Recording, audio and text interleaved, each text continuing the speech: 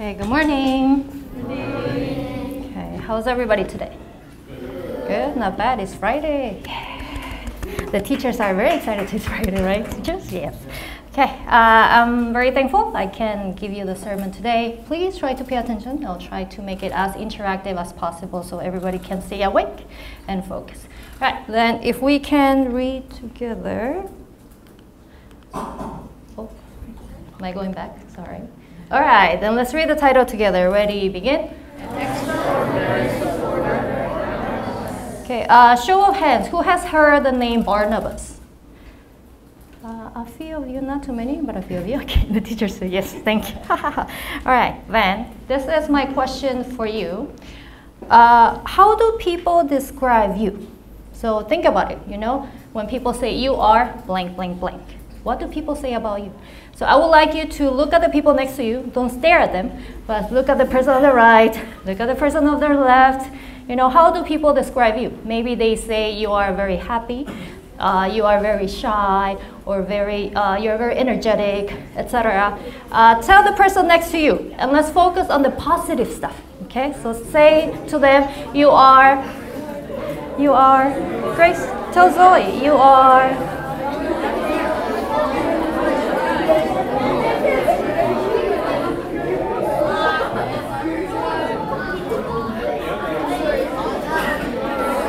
All right, today I asked my lovely 10th graders, I'm not a homeroom teacher, but they were my homeroom teacher last year, and I'm doing a video with my homeroom soon. So I thought I would have the 10th graders volunteer.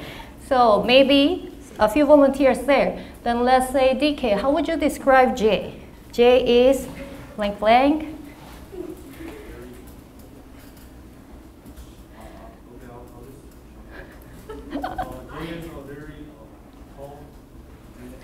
Okay, very tall person. Then Paul, how would you describe Leo?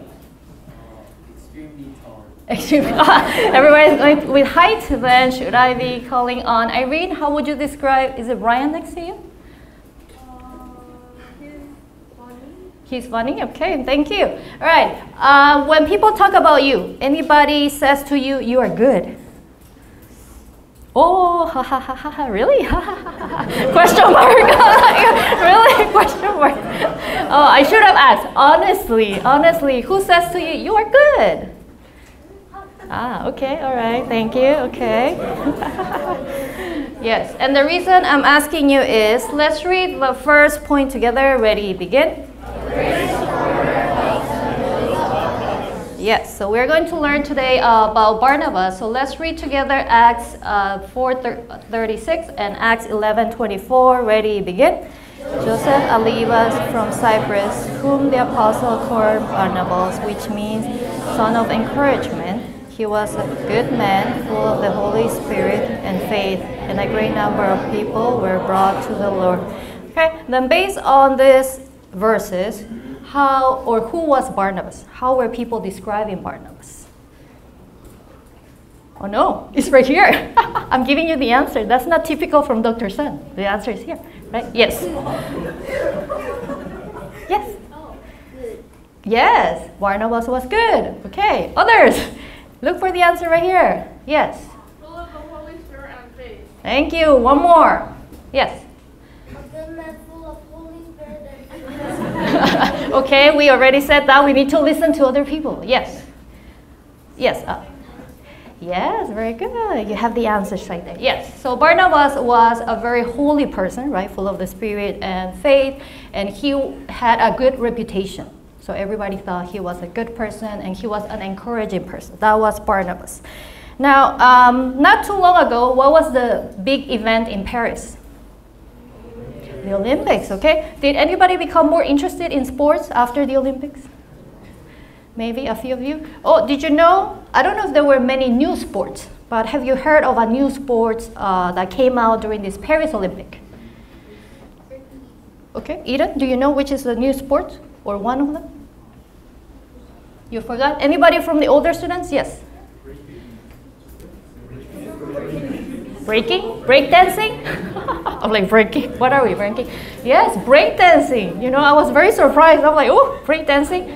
A long time ago, when Mr. Joseph and I were in high school, we went to the same high school, you would see kids like break dancing. So when I saw that, like, oh, you know, many years ago, many decades ago, I remember our peers, you know, break dancing during lunchtime. So it was very cool back then. So I was very surprised it's one of the sports in the Olympics. Now, let's see our lovely 10th graders. Oh no, I already gave you the clue. Ignore. You have a short memory, so you can forget. Okay, right? I love you. You know I love you. Okay, right? All right, so let's see if you remember. Where was Dr. Son born? Argentina. Yes, Argentina, but where in Argentina? Anybody? This was, you know, extra credit question, and nobody got correct. Yes. Yeah, hooray, Joshua. Thank you, and I'm touched. He has never been my homeroom student, but he knows. Wow, good job, Joshua. Yes, Argentina. Now, Argentina, for those who don't know where Argentina is, in which continent is Argentina? Yes. South America. Yes, Mr. Chris should have, you know, taught you very well about South America. Now, in Argentina, there are many good things, but Argentina is very popular for these sports. Anybody? Yes. Soccer. Yes, soccer. Anybody knows the idol, like soccer player from Argentina? Yes. Messi. Before. He's very recent, and he's not this like idol of soccer from Argentina. Yes. Maradona. Yes, Maradona. So this was decades ago, maybe 30, 40 years, teachers, kind of. I don't think 20 years. He looked very old 20 years ago. But Maradona was one of the most popular players in Argentina, like soccer worldwide. Now, Brooke mentioned somebody else. Who currently is the best player in Argentina, I think? Best player. Yes, Messi. But when you hear about Maradona or Messi, why are they so famous? Like, why? Like, what do they do? Yes? Good at what? Because there are many skills in soccer. So what are they good at? Kicking balls. Yes, okay. All right, they're not goalies. Okay, then Sean, you like soccer. So what are they good at? Messi is good. Dribbling, okay. Do you know about Maradona? Not really, okay. Anybody old enough to know about Maradona? Even our teachers, anybody knows Maradona? Oh no, we don't have soccer fans? I see, okay. But has anybody heard Messi or Maradona being good in assisting other players? Yeah, really? For who, Daniel? Wasn't that you? Yeah, really. Daniel, no? Yes, I haven't heard a lot that they are good at assisting other players to be able to put the goal. So, think about assisting. Soccer. Who comes into your mind? Yes, Korea comes into mind. So then it's our soccer player, Son Heung-min. All right. For those who don't know him, that's him. And those who do not know what assist means is if Son, if Son is right here, he would kick the ball to Johnson, and Johnson would be the one who would be able to make the goal. Anybody knows what ratio it might be between the goal and assist of Son Heung-min? Anybody wants to give it a guess? Besides Daniel, come on, our seniors.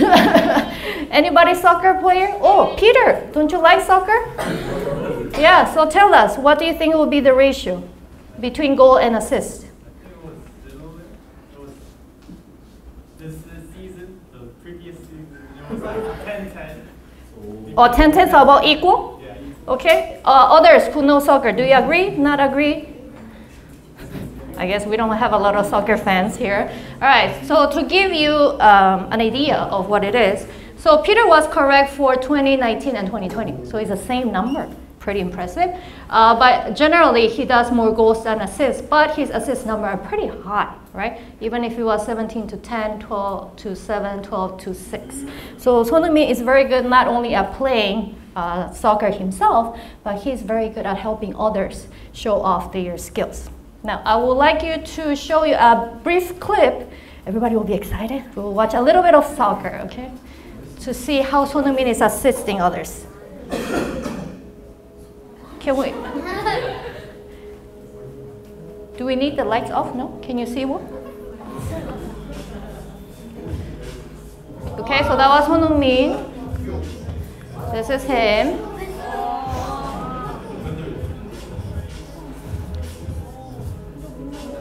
Oh, did you see that goal?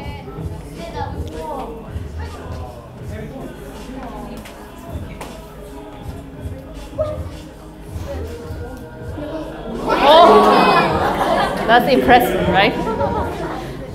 So this is 손흥민. Do you see he's not trying to put the goal himself, but he's giving it to somebody else to have a clear shot. So that was 손흥민. That's 손흥민.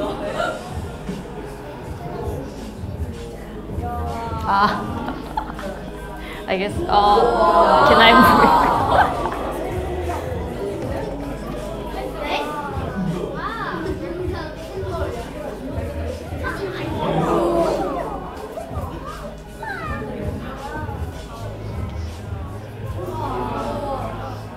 Okay, that's him right here.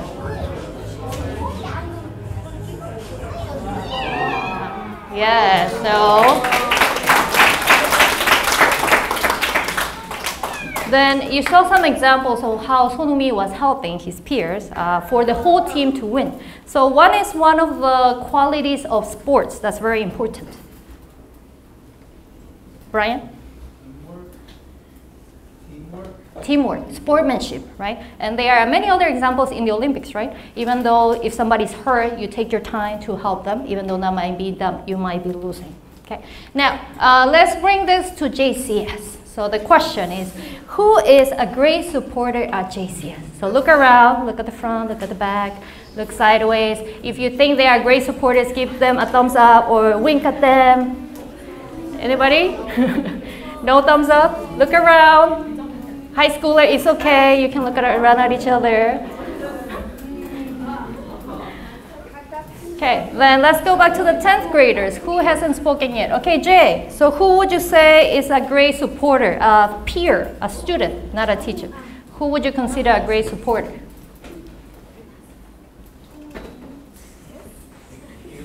Caleb. Caleb Chang? Caleb Kim? Caleb Chang? Okay, all right. Then who else hasn't participated yet? I can't see very well. Paul, what about you? Nobody?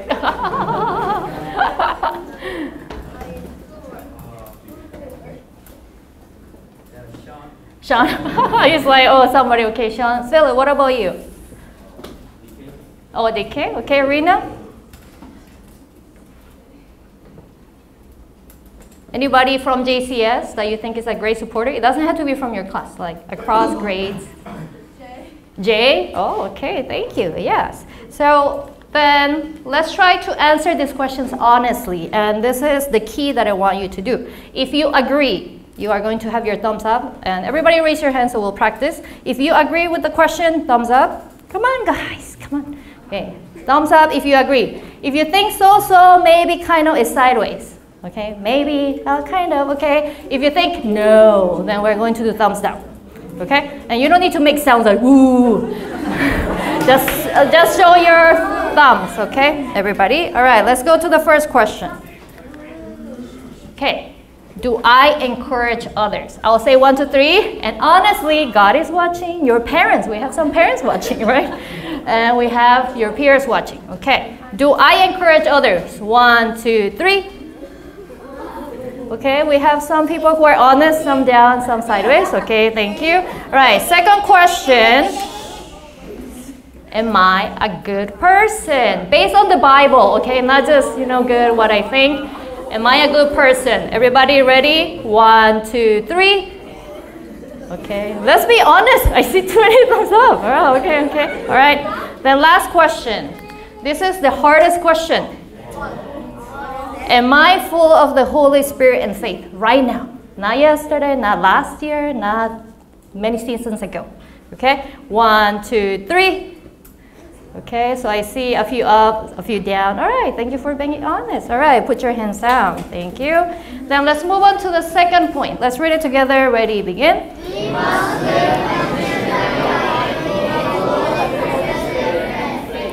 Okay, so we learned that Barnabas was full of the Holy Spirit and faith. He was a good person and he was an encouraging person. Now we will learn what he was doing. So let's read the scripture together. Ready, begin. You are Christians The church at Jerusalem, and they sent Barnabas to Antioch. When he arrived and saw the evidence of the grace of God, he was glad and encouraged them all to remain true to the Lord with all their hearts. Yes, then Barnabas was a missionary. So the disciples were all in Jerusalem, but then they heard that there were some non-Jews. So people who were not from Israel that were starting to believe in Jesus. So they sent Barnabas. So Barnabas went to the church that is called Antioch.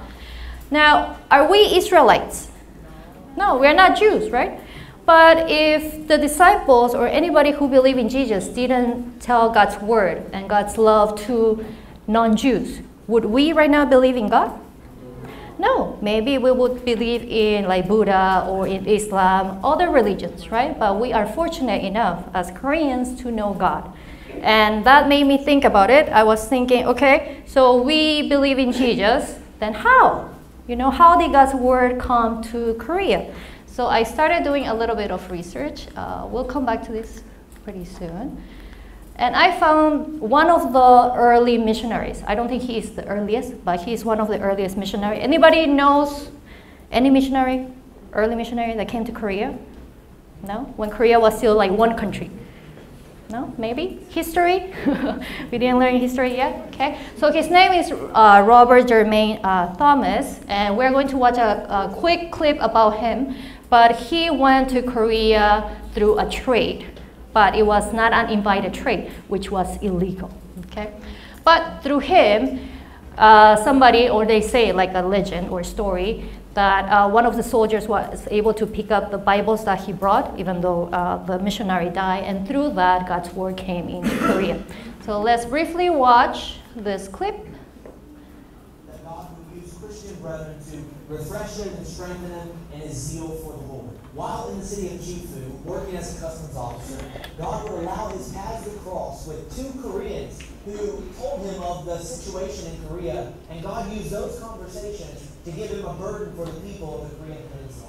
In 1866, the opportunity for Robert Thomas to finally visit the Korean Peninsula would come. He was asked to go along a ship called the General Sherman, an American ship, seeking to build ties of trading between the Koreans and the Americans, and he was asked to go along as a translator.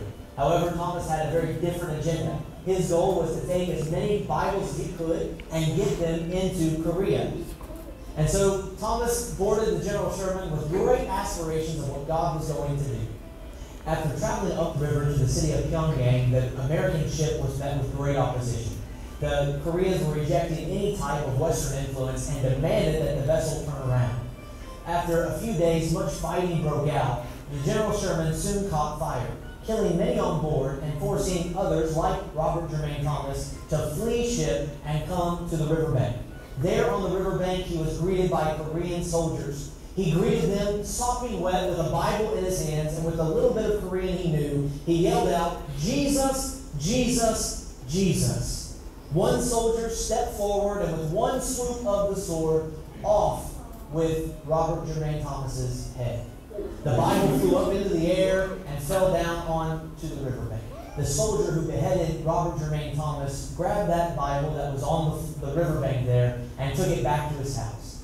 He took the pages out of the Bible and used it and wallpapered his house with the pages of Scripture. That would have a great impact on the people of Korea. People would come from all over and read the Scriptures. We do know that he had a nephew who would come and read and be converted and would go on later to become one of the first pastors on the Korean Peninsula. All of this why? Because one man was willing to lay down his life so that others could hear.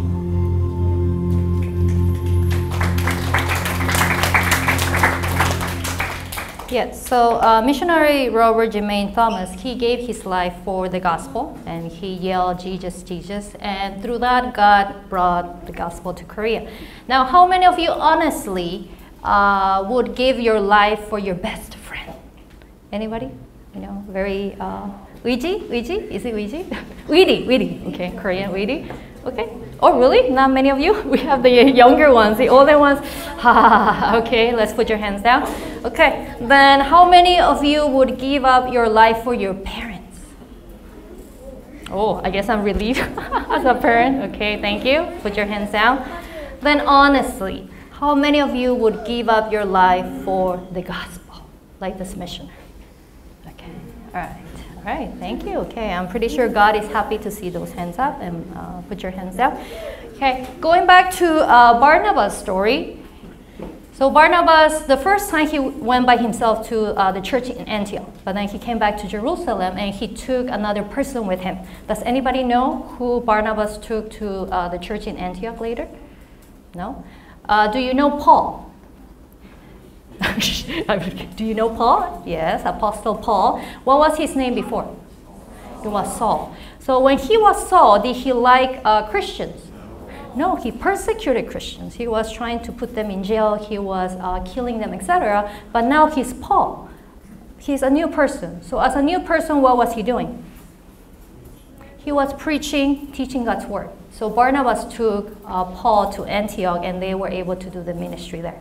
Now, some of you might be thinking, ministry. So what is ministry, or what is it going on a mission? So going on a mission is you go to people who are not, let's say, from the same culture. So if you go to, let's say, you guys went to the Philippines, that would be a mission. Or even if you go to non-Koreans in Korea, that would be a mission as well. But this is a question that some of us may be asking. Can we read it together? Ready, begin. Okay, so I try to think of some excuses that we might give of going on a mission or living a missionary life. So one of them might be, I am too young, right? These are our lovely fourth graders. I am too young. How can I go on a mission? Your other excuse could be, I am broke. I have no money. You know, going on missions outside of Korea is so expensive. I cannot afford it. My parents cannot afford it. Another one that's very popular among, high school students or junior high is, I'm just too busy.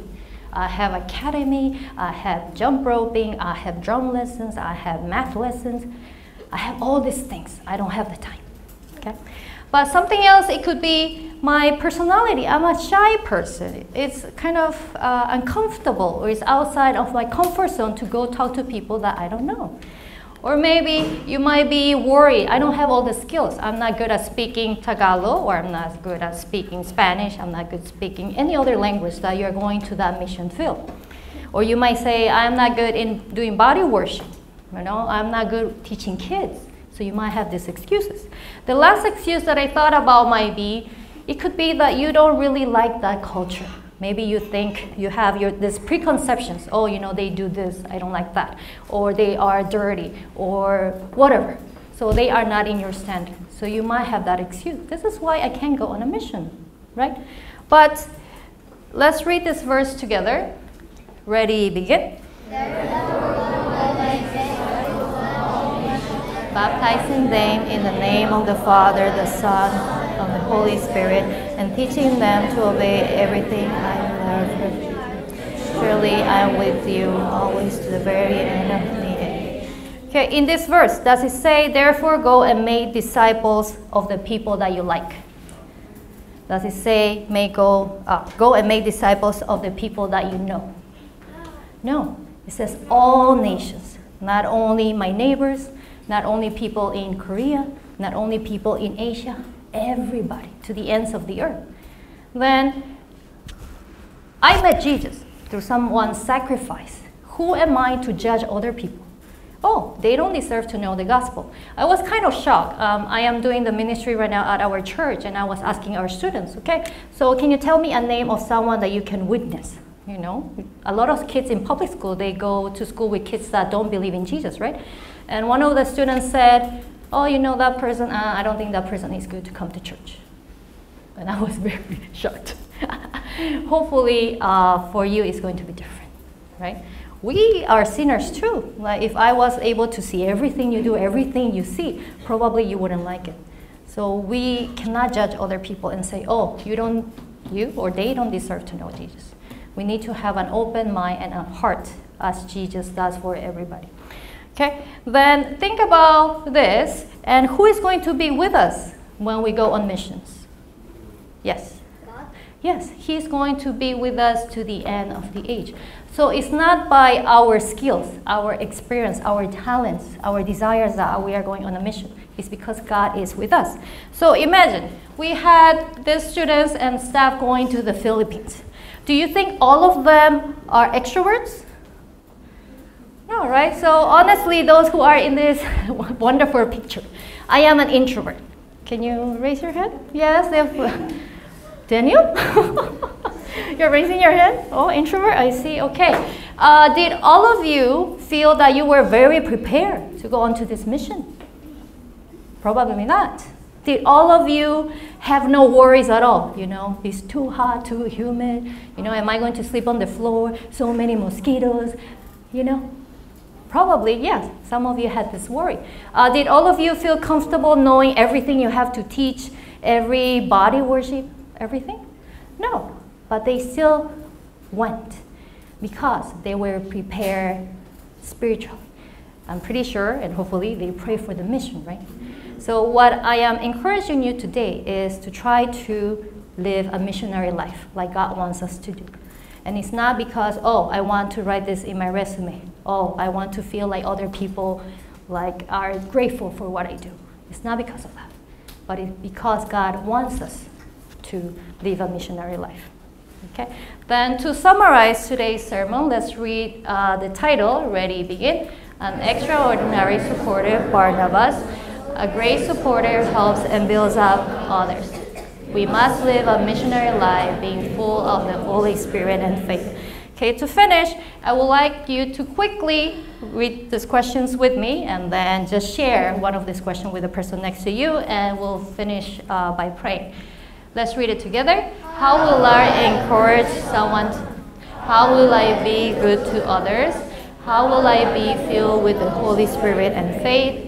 How will I live a missionary life? So just turn to the person next to you and maybe for 30 seconds, choose one question from here and answer. How are you going to be good to your parents, your friends, your teachers?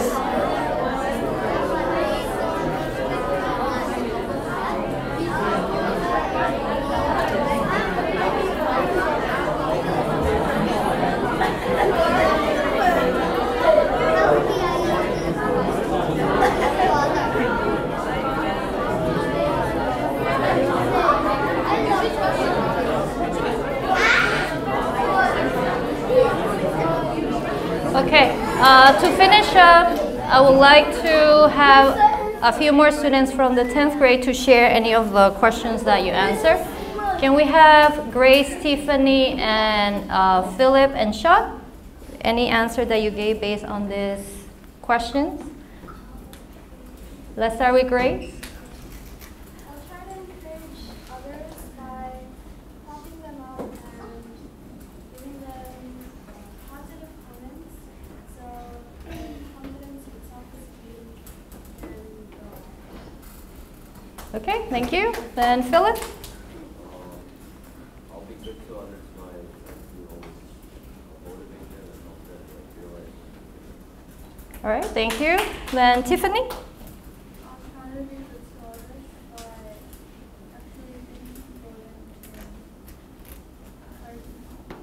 Okay, thank you. Then Sean. I'll live a missionary life by introducing the gospel to some of my non-Christian friends. Okay, thank you. Let's give the 10th grader a hand today for participating in chapel. Let's pray.